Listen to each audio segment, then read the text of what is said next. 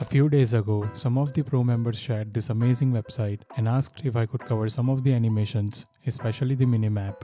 We have looked at Minimap as a concept in an older video, but that was a pretty basic version. Plus, it wasn't responsive. So I decided to build a more advanced and a complete version when I saw the one on this site.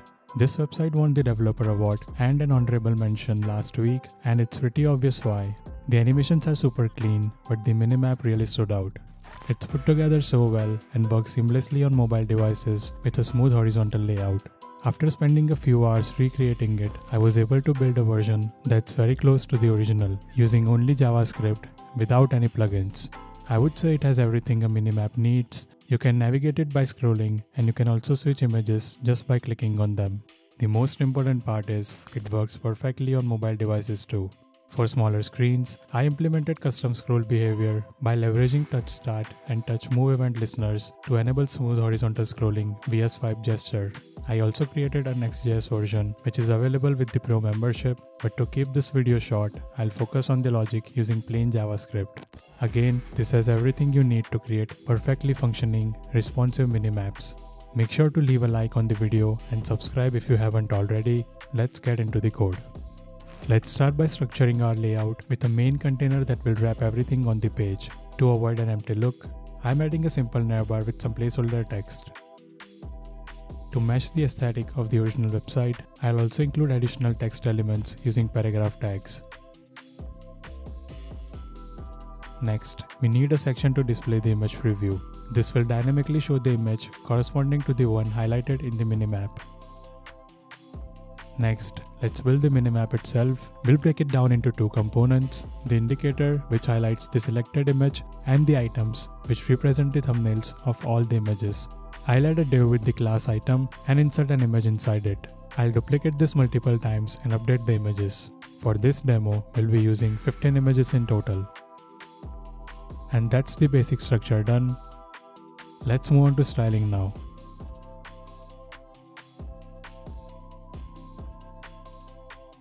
We'll start by removing any default margins and padding and ensure that borders and padding are included in an element's total width and height. Next, I'm setting the font for the entire document. For the images, I've set them to fully cover their containers while maintaining their aspect ratio and added a smooth opacity transition to show the active item. To prevent any accidental image selection, I've disabled user selection on images.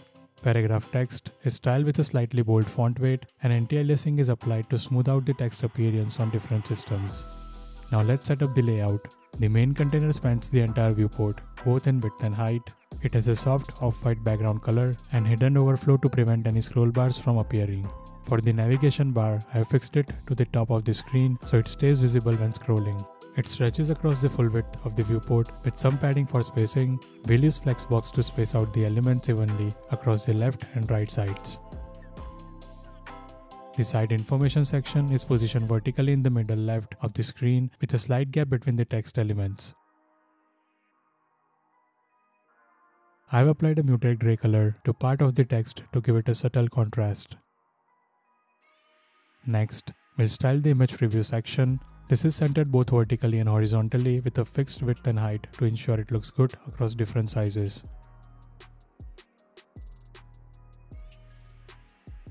The image inside the preview is also centered and scales to fit the container without distortion.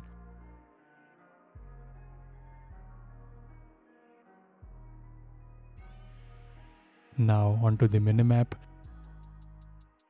The minimap is positioned on the right side of the screen, vertically centered. Inside the minimap, there is an indicator that highlights the currently selected image. It's placed on top of the minimap items, ensuring it stands out correctly.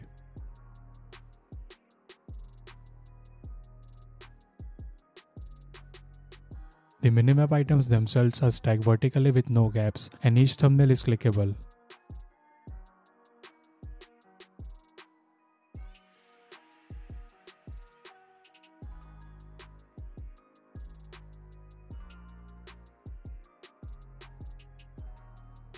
Finally, for the responsive design, I've added media queries for screens smaller than 900 pixels.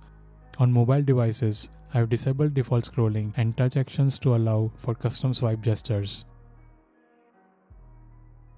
The site info shifts to the top center of the screen to optimize space.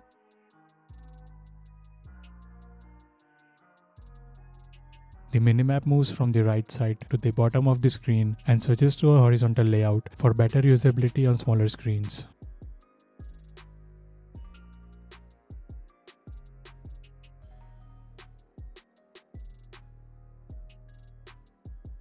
The indicator and items are adjusted to match the horizontal layout, ensuring everything functions smoothly on mobile devices.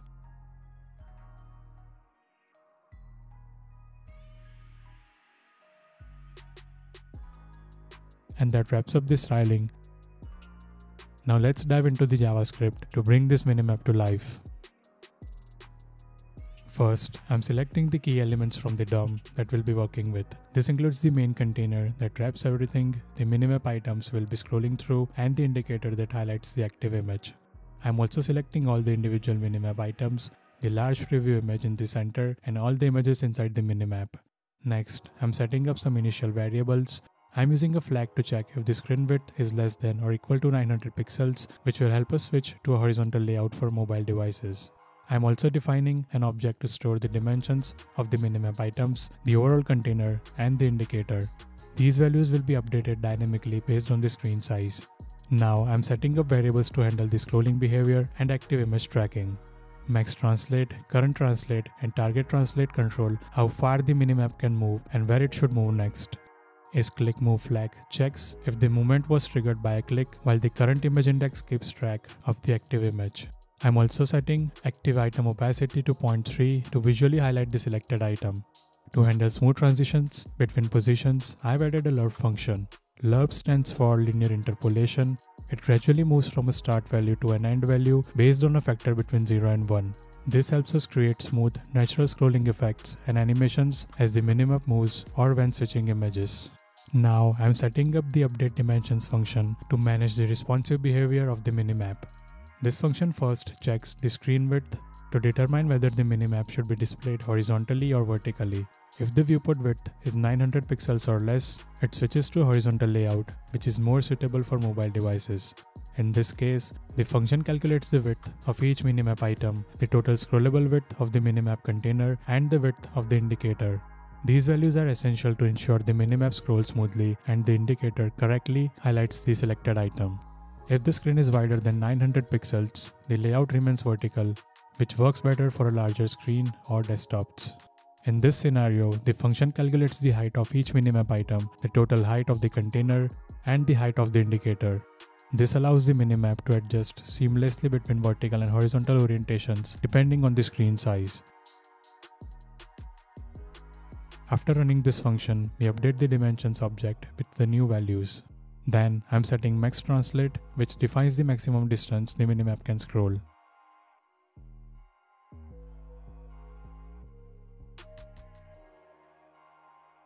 Now we'll set up the get item and indicator function to figure out which minimap item is currently under the indicator. First, we'll reset the opacity of all the minimap images to make sure none of the previous selections stay highlighted. Then, we calculate where the indicator starts and ends based on the current scroll position. Next, we'll loop through each minimap item to check how much it overlaps with the indicator.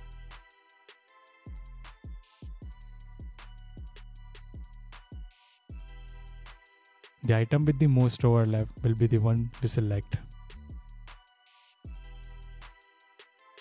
Once we have identified it, we'll reduce its opacity to highlight it visually, giving a clear indication of which image is active.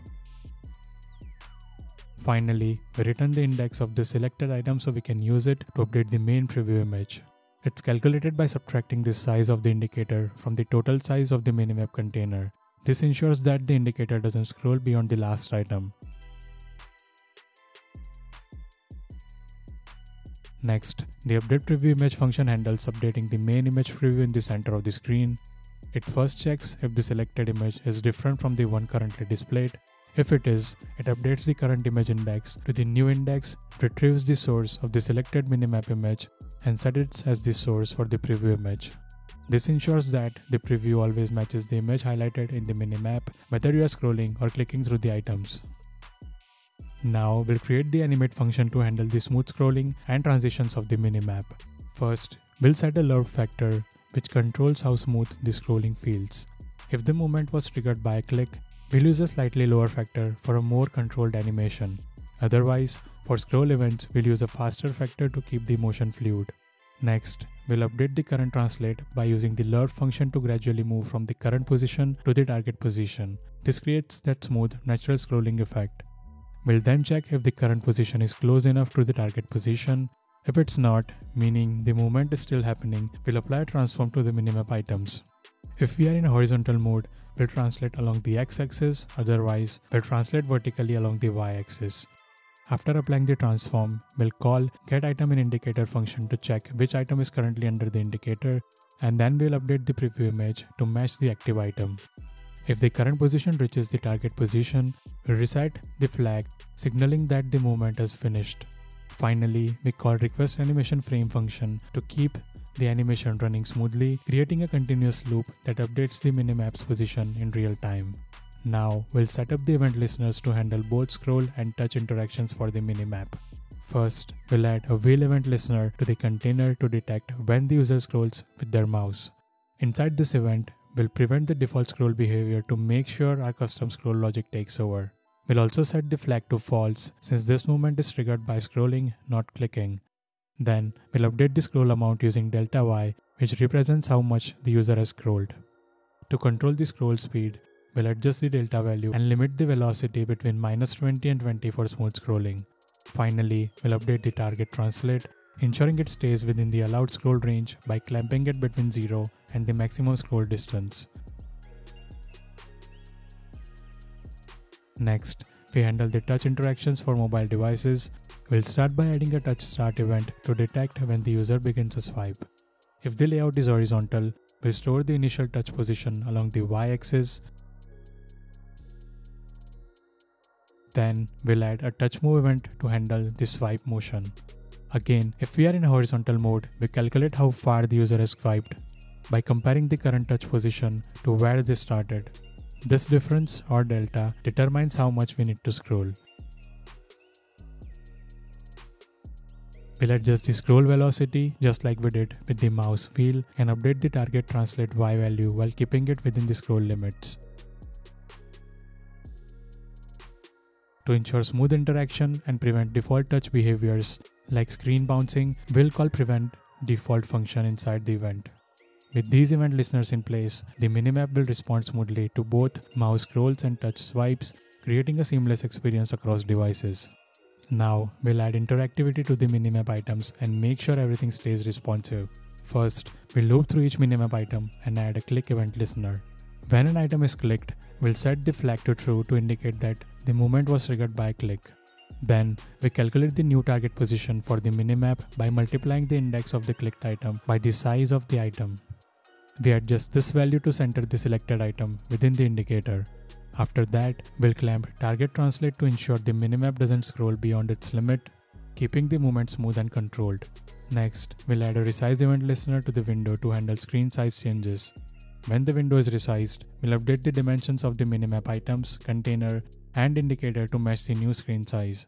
We'll also recalculate the maximum scroll distance to make sure the minimap doesn't exceed its boundaries. After updating these values, we apply the current translation to reposition the minimap correctly, adjusting the transform based on whether the layout is horizontal or vertical.